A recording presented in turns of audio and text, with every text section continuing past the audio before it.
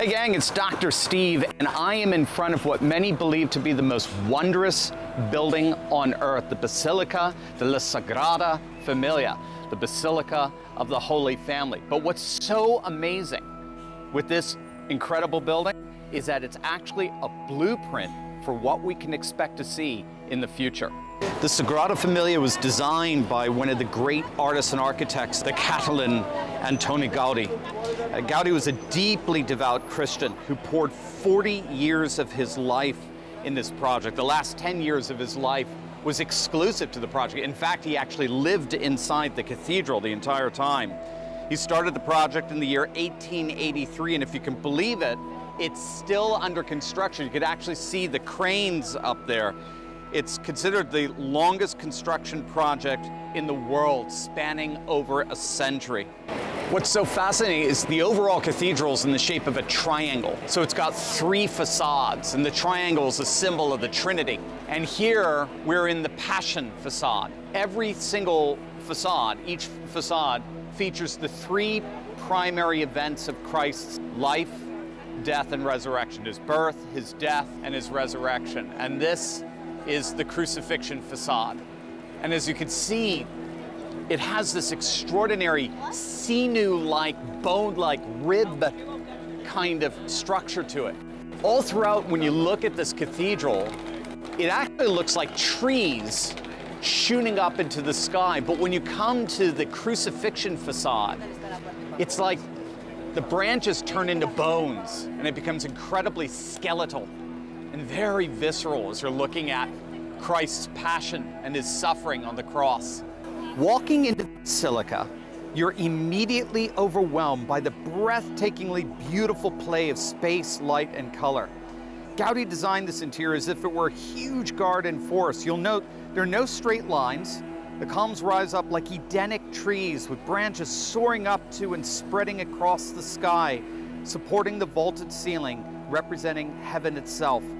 The light pours down on worshippers from the celestial stained glass windows, creating an extraordinary blend of the divine and the earthly. The cathedral actually follows the sun in its course throughout the day. Notice the different colors of the stained glass windows. Those on the Nativity facade, that's the east facade, the side of the rising of the sun, they feature shades of blue and cooler tones in keeping with the morning light.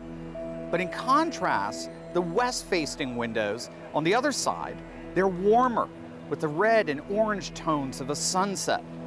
These stained glass windows form part of the Passion facade, the side of darkness. The tallest and thickest columns in the Basilica are the 4 columns at its center, each representing the 4 Gospels: Matthew, Mark, Luke, and John, which together herald the reuniting of heaven and earth in the coming of Christ.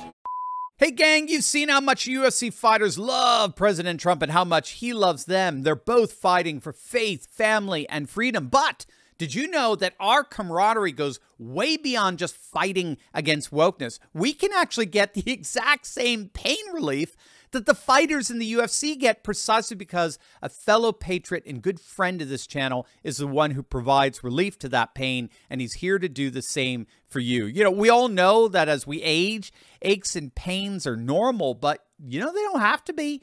And that's where the groundbreaking medical scientist Clint Winters comes in. Clint's a world-renowned health expert who's unveiled a natural pain reliever that is taking the world by storm. It's called CB2. It is the 100% drug-free way to get full-body pain relief without dangerous meds. And it is the official pain reliever for the fighters in the UFC. So whatever you do, make sure to click on that link below and check out Clint's amazingly informative report on how CB2 is changing lives by providing safe and powerful relief at a fraction of the cost of pain pills. Click on that link below right now.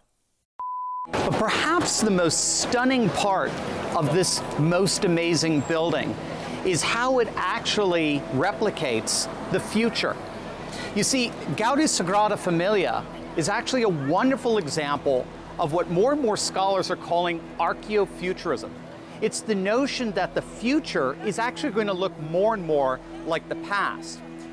We live in the modern age today, and in the modern age, we put a massive chasm between technology and tradition, science and religion.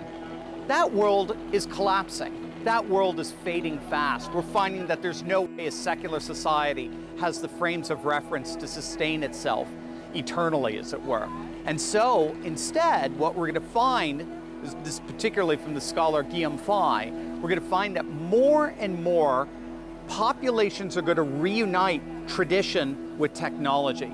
They're going to take the technological advances of the modern world and unite them to the archi, to the logos, the ancient traditions that created civilizations in the first place. Again, it's pretty stunning, but in many ways, there are more cathedrals like this being built today than ever before in history, largely because of this archaeofuturist movement. So the amazing thing about Antoni Gaudi is he didn't just give us perhaps the most amazing building in the world, he actually gave us a glimpse into the future, an archaeo-future, where tradition and technology come together for the flourishing of our humanity.